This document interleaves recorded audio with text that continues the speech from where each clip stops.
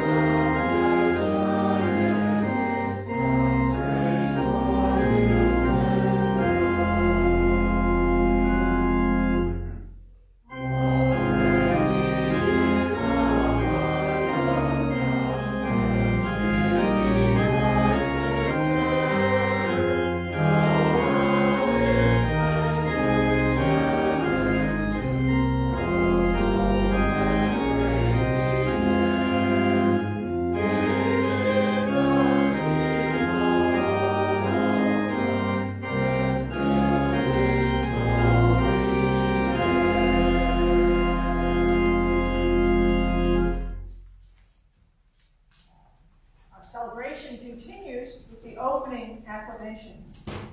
Blessed be God, Father, Son, and Holy Spirit. And blessed be God's kingdom, now and forever. Amen. Almighty God, to you all hearts are open, all desires known, and from you no secrets are hid. Cleanse the thoughts of our hearts by the inspiration of your Holy Spirit, that we may perfectly love you and worthily magnify your holy name. Through Jesus Christ our Lord. Amen.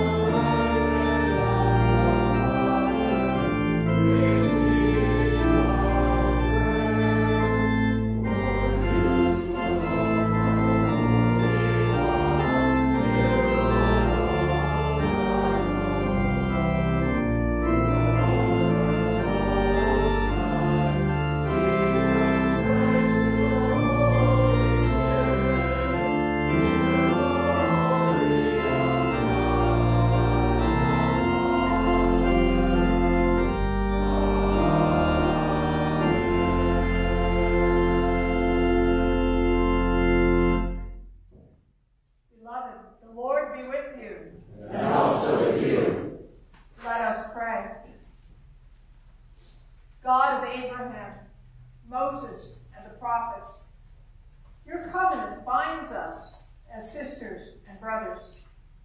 Help us to overcome the scandal of poverty, the fixed chasm of indifference, and to recognize you in the wounded poor. Through Jesus Christ, the builder of bridges. Amen. Be seated.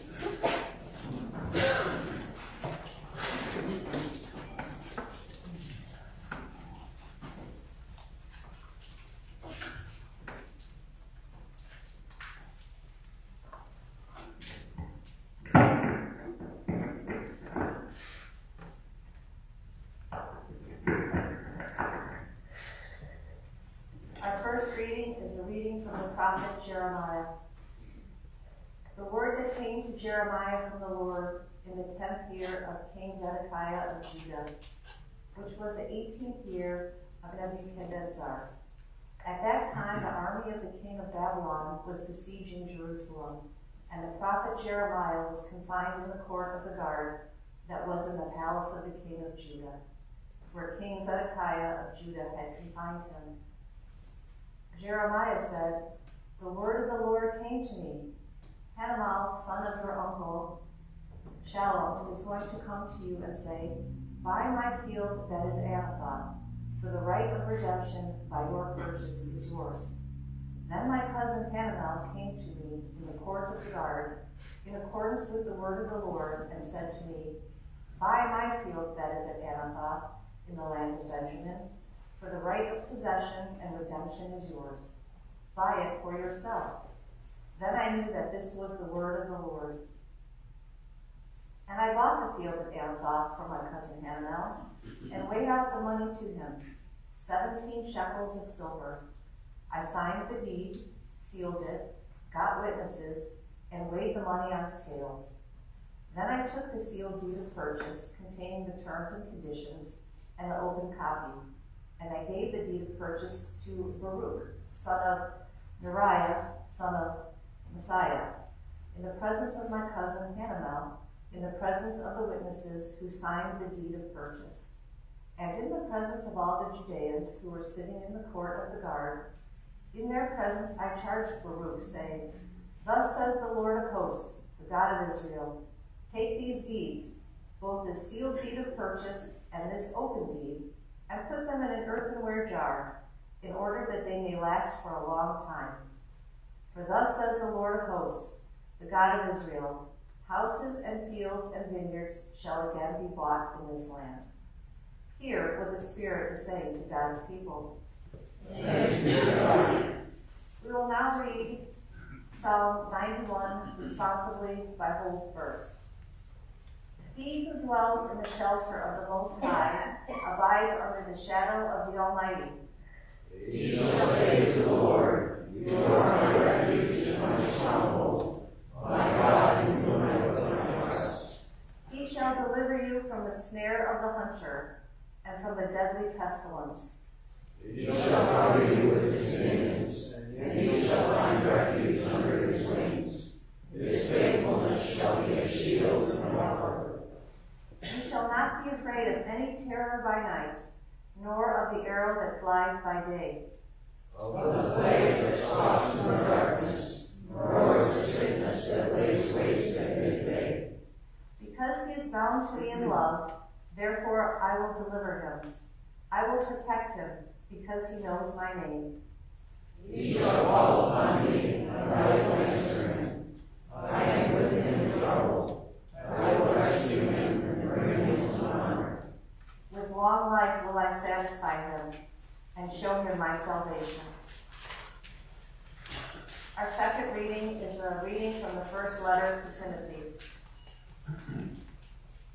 There is great gain in godliness combined with contentment.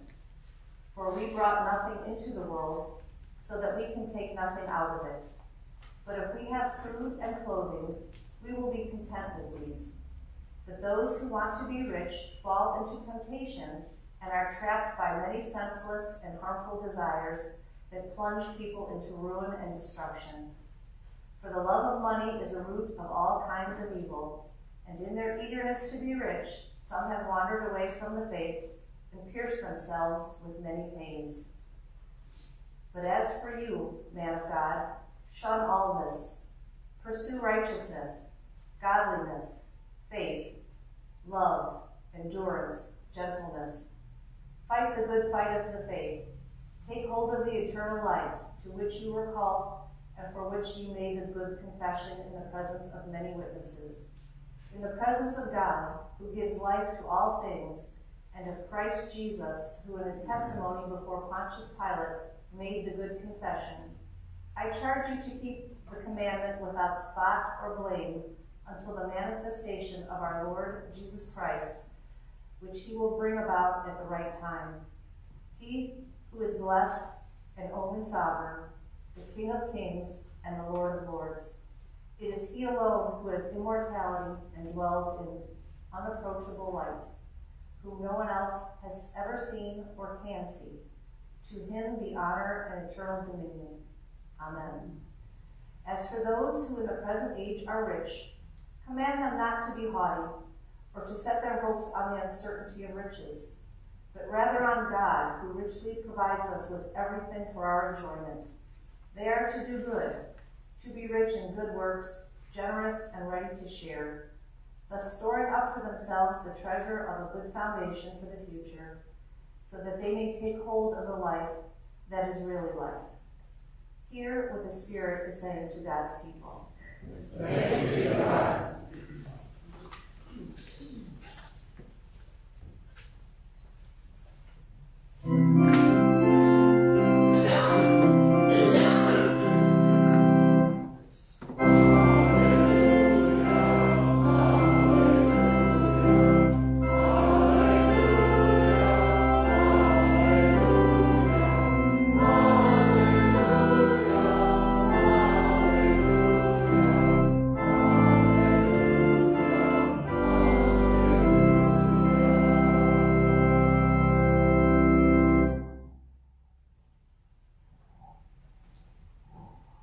Gospel of our Lord and Savior Jesus Christ, according to Luke. Glory to you, Lord Christ. Jesus said, "There was a rich man who dressed in purple and fine linen, and who feasted sumptuously every day. And at his gate lay a poor man named Lazarus, covered with sores, who longed to satisfy his hunger with what fell from the rich man's table. Even the dogs would come and lick his sores. The poor man died and was carried away by the angels to be with Abraham. The rich man also died and was buried. In Hades, where he was being tormented, he looked up and saw Abraham far away with Lazarus by his side. He called out, 'Father Abraham, have mercy on me. Send Lazarus to dip the tip of his finger in water and cool my tongue, for I am in agony in these flames.' But Abraham said, 'Child, remember that during your lifetime you received your good things, and Lazarus in like manner evil things. But now he is comforted here, and you are in agony.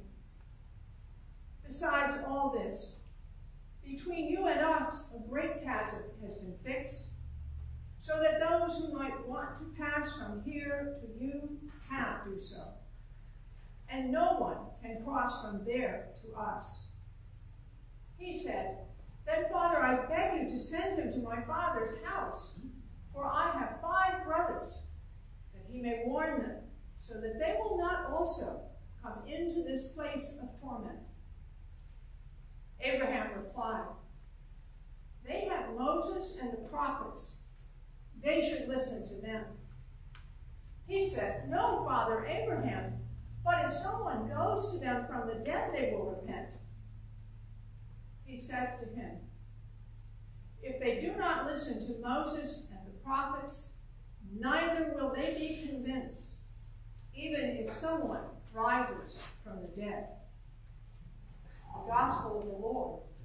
Praise to you, Lord Christ. Alleluia,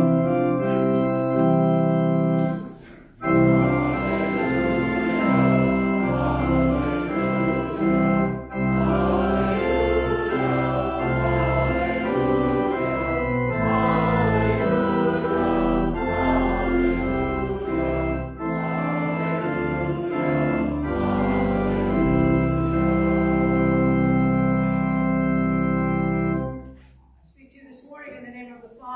the Son, and of the Holy Spirit. Amen.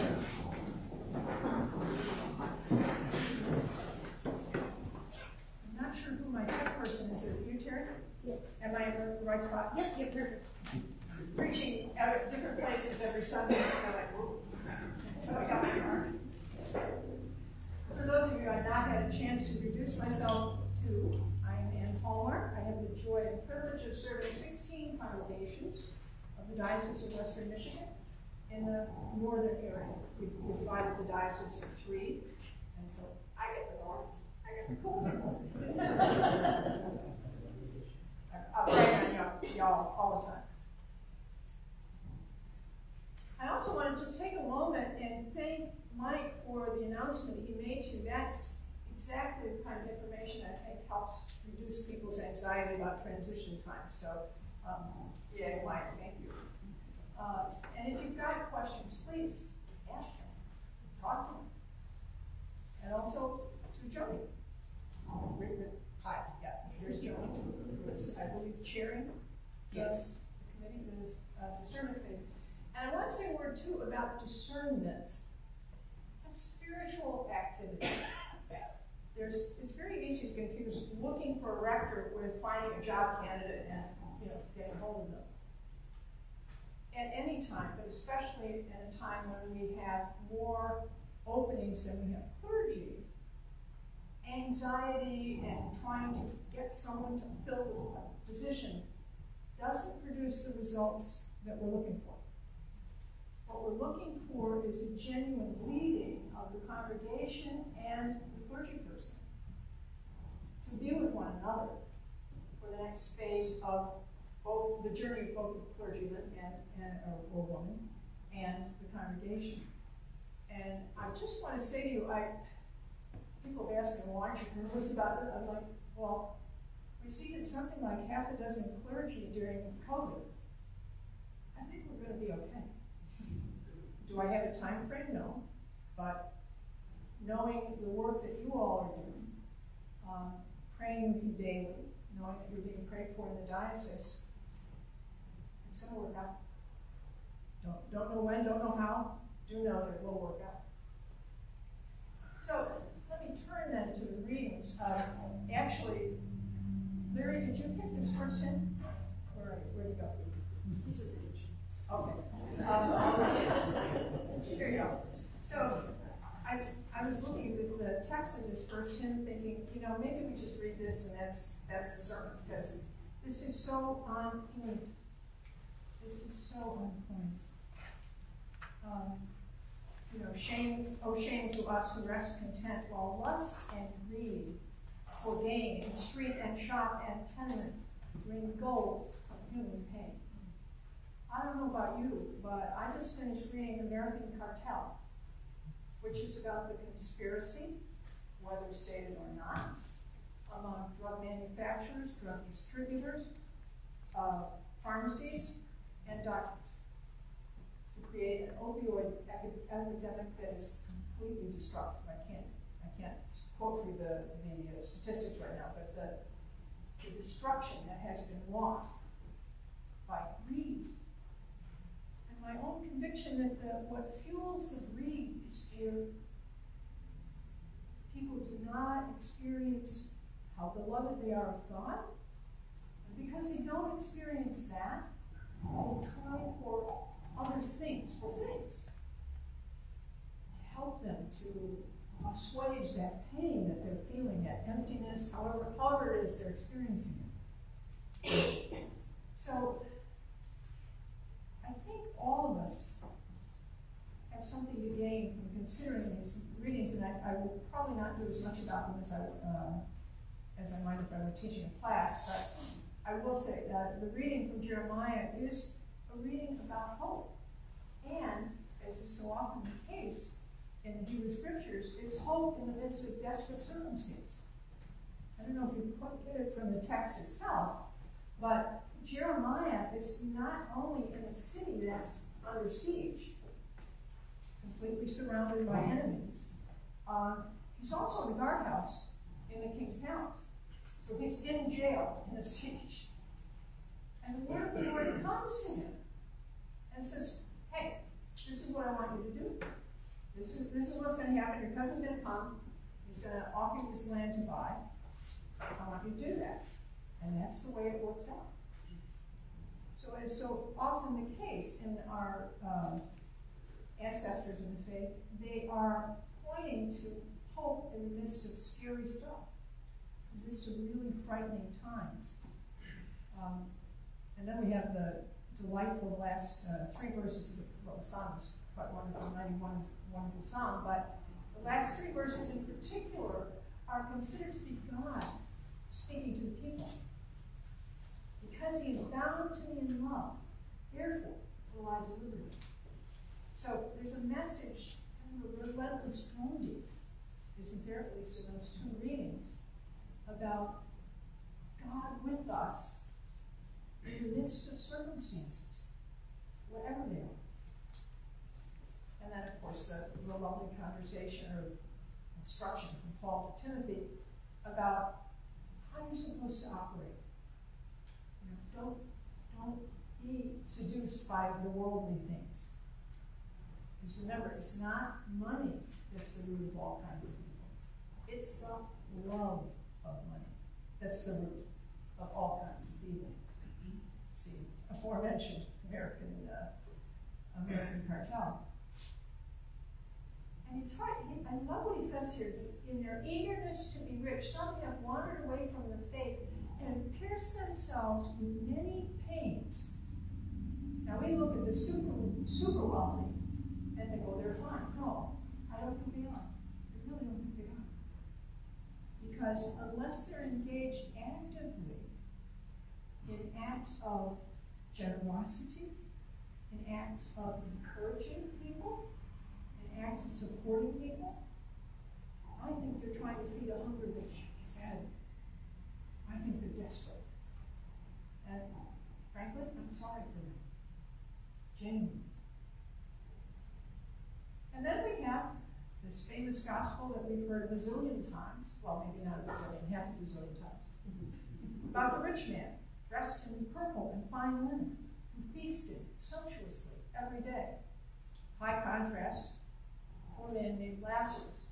And one of the commentaries I was reading said that it was the case in Israel, and probably in other places, that at the gate of a house, and the houses were usually surrounded, by walls, fairly high walls, and there would be a single entrance in and out. And at the gate of that house, I'm always imagining it's on the right as you come out of the house, or out of the gate, there would be a bench. And that bench was the place where people who were in need would sit. And they would sit and wait for people coming or going from the house to ask for help. I had not known about that. Although the picture painted in the gospel is more dramatic. He's laid at the gate. He could have been laying on the bench, but whatever. That was the customary place for people in need to be seeking assistance. Right there at the gate of the home of people who had arguably assistance to offer. And there's a way in which the rich man, if you look at this, is not painted as a completely horrible person. Let's look at him. He's selfishly asking Father Abraham, who is renowned for his generosity and his hospitality in the tradition. He's asking Father Abraham to send Lazarus on an errand. That's kind of creepy, on one hand. On the other hand, when Father Abraham says, no way, Val, it's not happening, he says, well, then warn my brothers. So even though he's in agony, not so completely self-obsessed that he doesn't think of his family. But I got to tell you, the question really for me, and of course there's the famous last line, if they do not listen to Moses and the prophets, neither will they be convinced, even if someone rises from the dead. I tell you, I can't tell you how long digging around trying to find out if Luke added that to the story. Because it's such a, he didn't believe in Moses and the prophets, you're not believing in me, I see you. Couldn't find anybody to back me up on that. But anyway, what it did get me to thinking about this really vivid story is that gate in and out of the home, the nice house, and that bench. And who's sitting there? People needing help. And it got me to thinking not about the kind of help that we're accustomed to offering. We give our donations, we work in the food pantry, the baby pantry. We do those things that we see, the garden. We do those things that we see to help. We seek to do to help. God, you want to know, who am I not seeing? Who am I walking past and not seeing or hearing? And I will tell you frankly, I would have said that I was fairly liberal, fairly attentive to the people around me.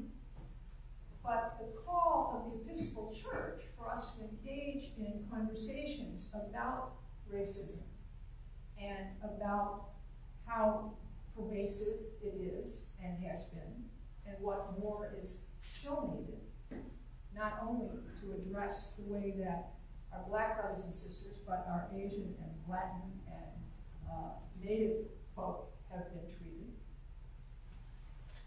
That has done more to open my eyes, and I would have told you they were open. I would have told you that I saw the people sitting next to my gate. But I'm learning through brilliant conversation with wonderful people. No, there's a lot I didn't see. There's a lot I was blind to. So, if there's a convicting question, my brothers and sisters, that I would raise with you, it is who, not just what, but who might you actually be walking past? Who might you not see as you go? Who are you not attending to? I'm not asking you to give an answer right now. I'm just asking you to ponder that as a serious question. Because I'm reasonably certain you will discover that maybe there are some folks you haven't noticed sitting right there. People for whom simply greeting in passing might be a gift to them in their day.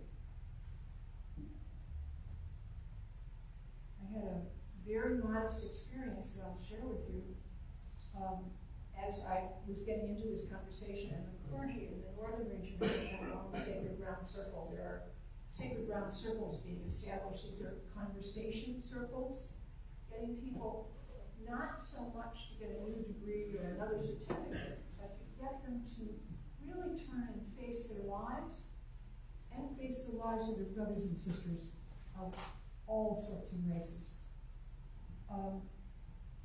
So that had raised my awareness enough that as I was walking out of a pub that I really, really like in downtown Traverse City, I noticed a man coming toward me with black, pretty much in black, but he had a chef's apron on. And he was black. And it hadn't occurred, I never would have done this before these studies, but I looked at him and I said, "Oh, are you coming in here?" And he looked at me and said, "Yes, I am." And I held the door for him. And the look on his face was fleeting, but it looked to me as though he was pleased. As though I offered him something he'd not been offered before. A word of greeting, a gesture of kindness. So my prayer for all of us, as we make our way through this season of Pentecost, I think I've advanced my theory of the church year here. I'm not sure, I'll repeat it anyway. That the church year is, for me, divides in half. And from First Sunday of Advent through Pentecost, The church is offering us the story that has us be here now. It is offering us the events and festivals that draw us together in faith. From the first Sunday after Pentecost until the last Sunday after Pentecost, almost half a year in the calendar, we're being invited to practice what it is that we've just been taught about the miraculous hand of God present to us all the time, but to whom we may not be present all the time. So my prayer for us as we make our way more deeply into the practice of our faith, into the details of daily life, if you will, is that we find ourselves opening up to more possibilities than we yet imagined possible. I assure you, they do. In the name of the Father, and of the Son, and of the Holy Spirit. Amen.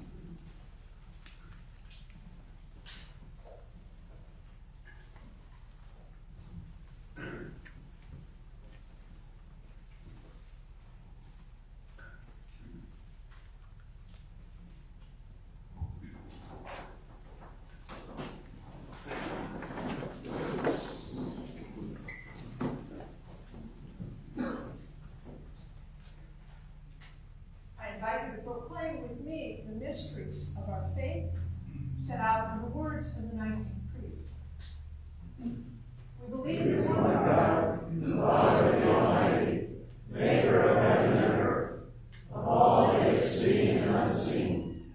We believe in one Lord Jesus Christ, the only Son of God, eternally begotten of the Father, God from God, light from light, true God from true God, begotten, not made, of one being with the Father, through him all things were made. For us and for our salvation, he came down from heaven. By the power of the Holy Spirit, he became incarnate from the Virgin Mary, and was made man. For our sake he was crucified under Pontius Pilate. He suffered death and was buried. On the third day he rose again, in accordance with the Scriptures. He ascended into heaven, and is seated at the right hand of the Father.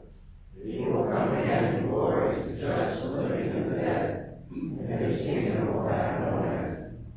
We believe in the Holy Spirit, the Lord, the giver of life, who proceeds from the Father and the Son. With the Father and the Son he was worshipped and glorified. He has spoken through the prophets. We believe in one holy Catholic and Apostolic Church. We acknowledge one baptism for the forgiveness of sins. We look for the resurrection of the dead and the life of the world to come. Amen.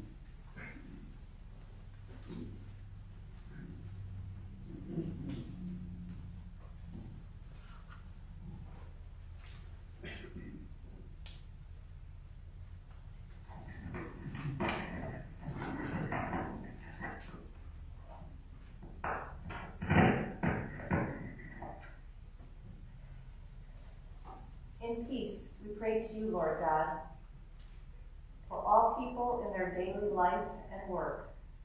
For our families, friends, and neighbors, and for those who are alone. For this community, the nation, and the world, specifically for Joe, our president, and Gretchen, our governor. For all who work for justice, freedom, and peace. For the just and proper use of your creation. For the victims of hunger, fear, injustice, and oppression. For all who are in danger, sorrow, or any kind of trouble. For those who minister to the sick, the friendless, and the needy. For the peace and unity of the Church of God. For all who proclaim the gospel, and all who seek the truth. For Michael, our presiding bishop. Prince, Bishop Provisional for Eastern and Western Michigan. For our partner dioceses and their bishops, Bonnie, Bishop of Michigan, Rayford, Bishop of Northern Michigan, Moises, Bishop of the Dominican Republic, Justin, Archbishop of Canterbury, Craig, Bishop of the Northwest Lower Michigan Synod of the ELCA. We pray for all bishops and other ministers. We pray for all those in our diocese who are discerning calls to ministry, both lay and ordained. In particular, we pray for those in our diocese who are preparing for the Sacred Order of Priests, including Jonathan, Alicia, Barrett, Alex, Derek, Matt, Joanna, Kurt, and Anne-Marie. We pray also for those in our diocese who are preparing for the Sacred Order of Deacons, including Elizabeth, Joy, and Linda. May God bless them with wisdom, courage, and empathy as they serve all, especially the poor. For all who serve God in His church. For the special needs and concerns of this congregation, in our prayer cycle of prayers, we remember our visiting priest for this Sunday, the Reverend Canon Ann Hallmark, our vestry and their officers, Mike, Wendy, Barb, Joy, Susan, Harold, BJ, and Denise. Our delegates and alternates to diocesan convention, Mike, Joy, Wendy, and Nancy. Pray that they will have the wisdom to build on the past and courage to lead us into a bright future. We also pray for our Rector Discernment Committee, Alice Matson, Debbie Clark, Judy and Rob Meyer, Barb A. Kelly, Joni Carlson, Harold Byers, and Tim Foster. Hear us, Lord. Your mercy is great. For all who seek God or a deeper knowledge of God, in our prayer cycle of prayers, we lift up Pete and Linda Agard, Tom and Edith Bletcher, the families we serve at the baby pantry, and all who use this space to bring about beauty and healing in your world. Pray that they may find and be found by God. We also pray for the mission and ministry of Grace Standish, Deborah Schoenborn, Senior Warden, St. Francis of Assisi, Shelbyville, Mike Wood, Priest in Charge. For those in need of healing, especially Blanche, Dorothy, Carol, Joanne, Arlene, Barbara, Susan, Preston, Frank, Mark, Elmer, Dave, Don, Barb, Maggie, Tom, Ruth, Chris, Matt, Harold, Rebecca, Judy, and all whose lives have been affected by COVID, and all of those who have asked for our prayers.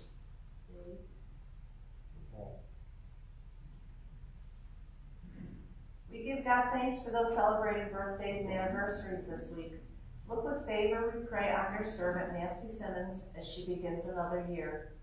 We also thank you for the love and witness of those beginning another year of married life, Dave and Denise Clayson. We will exalt you, O God our King. And praise your name forever and ever. We pray for all who have died, especially Robert Wallace, that they may have a place in your eternal kingdom.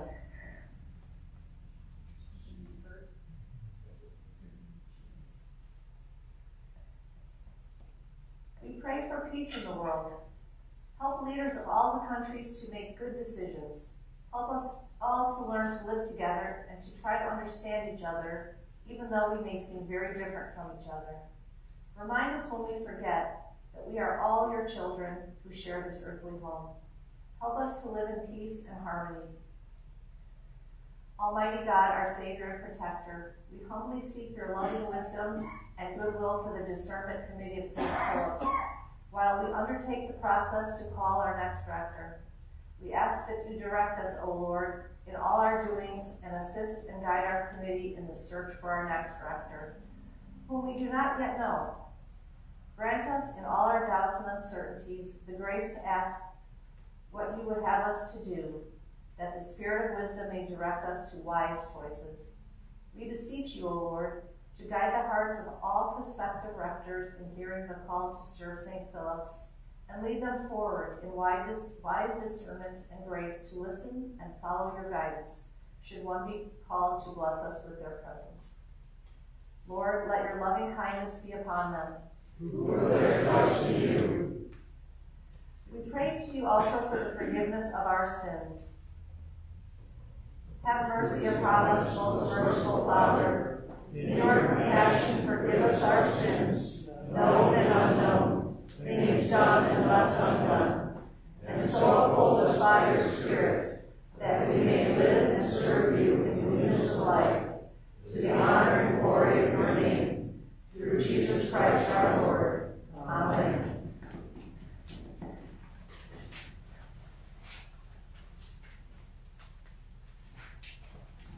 Brothers and sisters, may Almighty God have mercy on you, forgive you all your sins through our Lord Jesus Christ, strengthen you in all goodness, and by the power of the Holy Spirit keep you in eternal life. Amen. The peace of the Lord be always with you. And also with you. Let's offer one another a sign of peace.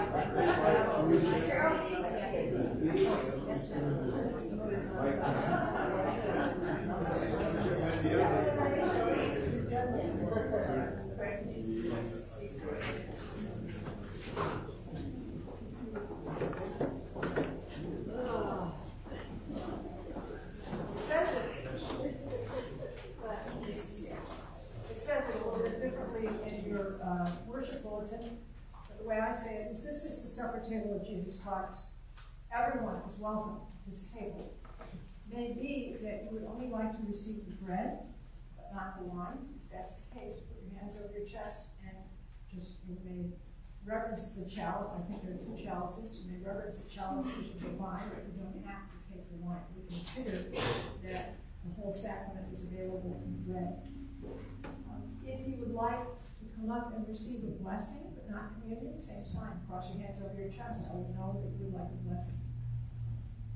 I am just delighted to share this sacrament with you, and I know that I didn't say hello to our people online when I started, so I apologize for neglecting you. Hello, glad you're with us. And point out that we do offer a prayer for spiritual communion, because we do believe that a heart open sincerely to the Holy One is in union with the Holy One. No question. Nothing else then? Let us with gladness present the offerings and oblations of our life and labor to the Lord.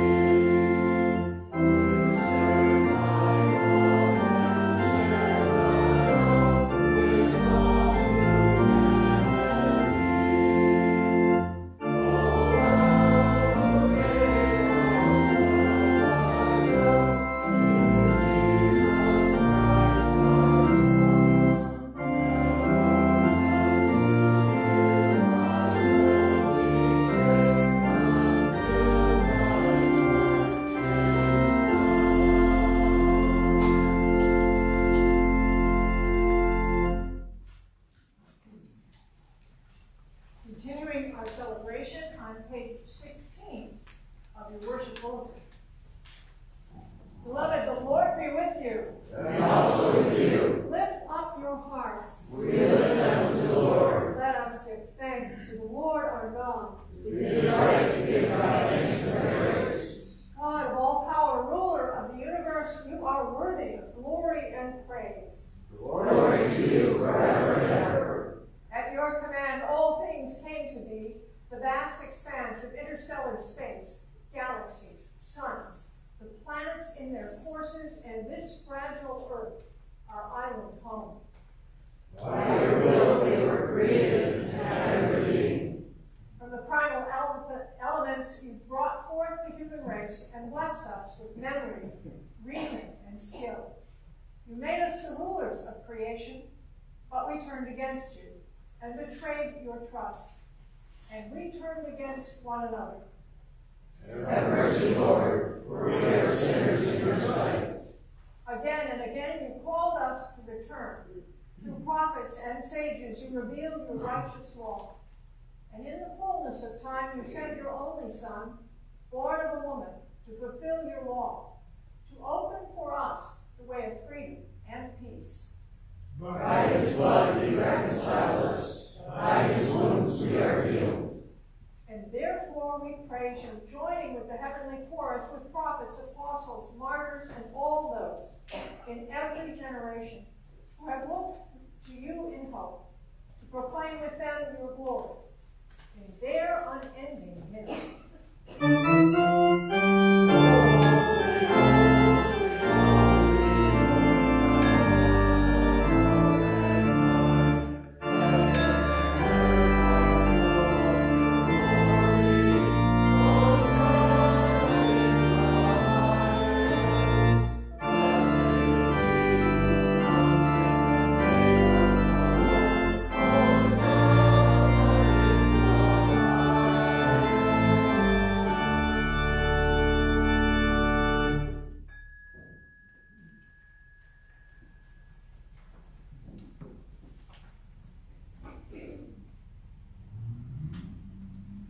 And so, Father, we who have been redeemed by him and made a new people by water and spirit, now bring before you these gifts. Sanctify them by your Holy Spirit to be the body and blood of Jesus Christ our Lord. On the night he was betrayed, he took bread, said the blessing, broke the bread, and gave it to his friends and said, "Take, eat. This is my body which is given for you. Do this for the remembrance of me."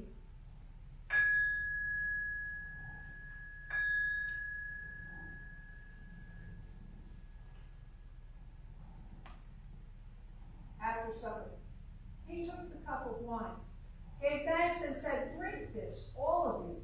This is my blood of the new covenant, which is shed for you and for many for the forgiveness of sins. Whenever you drink it, do this for the remembrance of me."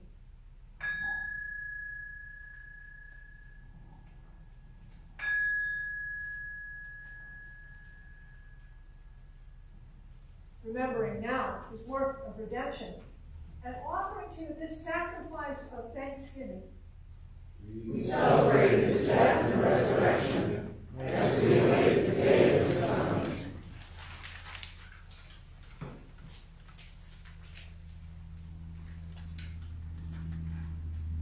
Lord God of our fathers and mothers, God of Abraham, Isaac, and Jacob, Sarah, Mary, Tabitha, and Mary, God and Father of our Lord Jesus Christ, open our eyes to see your hands at work in the world about us. Deliver us from the presumption of coming to this table for solace only and not for strength, for pardon only and not for renewal. But the grace of this Holy Communion make us one body, one Spirit in Christ, that we may worthily serve the world in his name. Risen Lord, be known to us in the breaking of the bread.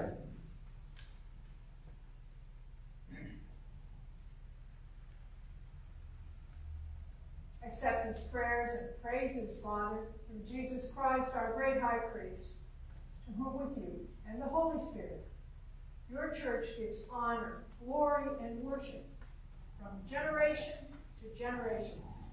Amen.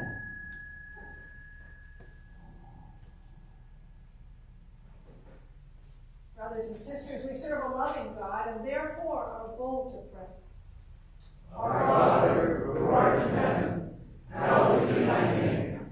Thy kingdom come, thy will be done, on earth as it is in heaven. Give us this day our daily bread, and forgive us our trespasses, as we forgive those who trespass against us. And lead us not into temptation, but deliver us from evil. For thine is the kingdom, and power, and glory, forever and ever. Amen.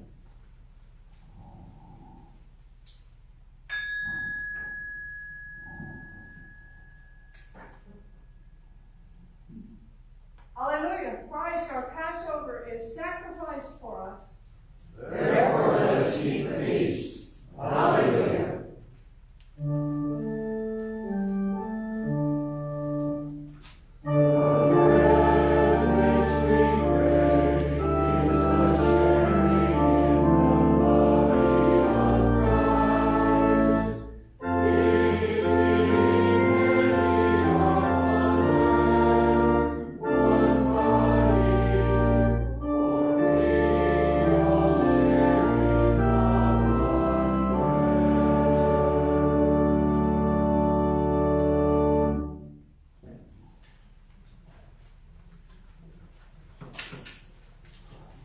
Gifts of God for the people of God. Take it in remembrance that Christ died for you. Feed on him in your hearts by faith with thanksgiving.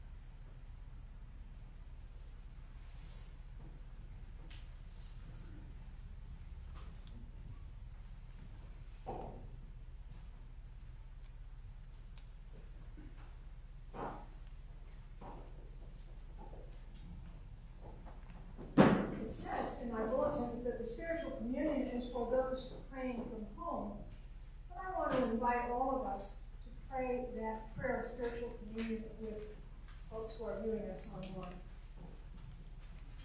In union, blessed Jesus, with the faithful gathering of every altar of your church, where your blessed body and blood are offered this day, and remembering particularly my prayers and those worshiping there. I want to offer you praise and thanksgiving for creation and all the blessings of this life, for the redemption won for us by your life, death, and resurrection, for the means of grace and the hope of glory, and particularly for the blessings given me. I believe that you are truly present in the Holy Sacrament, and since I cannot at this time receive communion, I pray you to come into my heart. I unite myself with you and embrace you with all my heart, my soul, and my mind. Let nothing separate me from you. Let me serve you in this life until by your grace I come to your glorious kingdom and live in peace. Amen. and continuing with our post-communion prayer, let us pray. Eternal Father, Heavenly Father, you have graciously accepted us as living members of your Son, our Savior, Jesus Christ, and you have fed us with spiritual food in the sacrament of his body and blood. Send us now into the world in peace, and grant us strength and courage to love and serve you with gladness and singleness of heart. Through Christ our Lord. Amen. beloved God, may the blessing of God of Abraham and Sarah and of Jesus Christ, born of our sister Mary and the Holy Spirit, who broods over the world as a mother over her children, be upon you and remain with you always.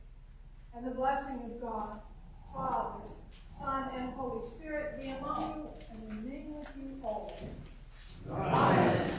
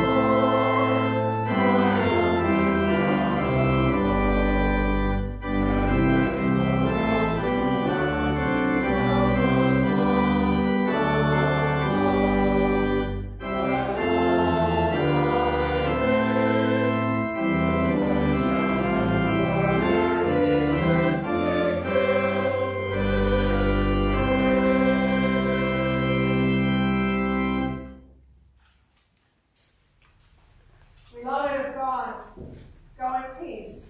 Love and serve the Lord and one another. Thanks be to God.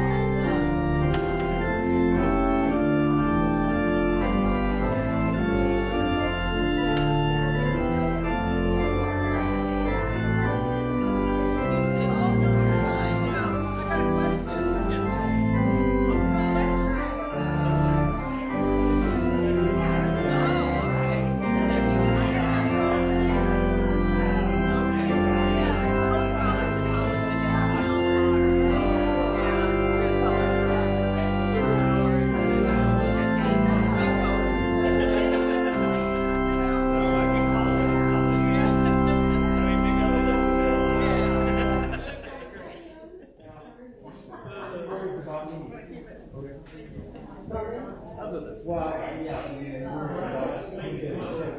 Oh,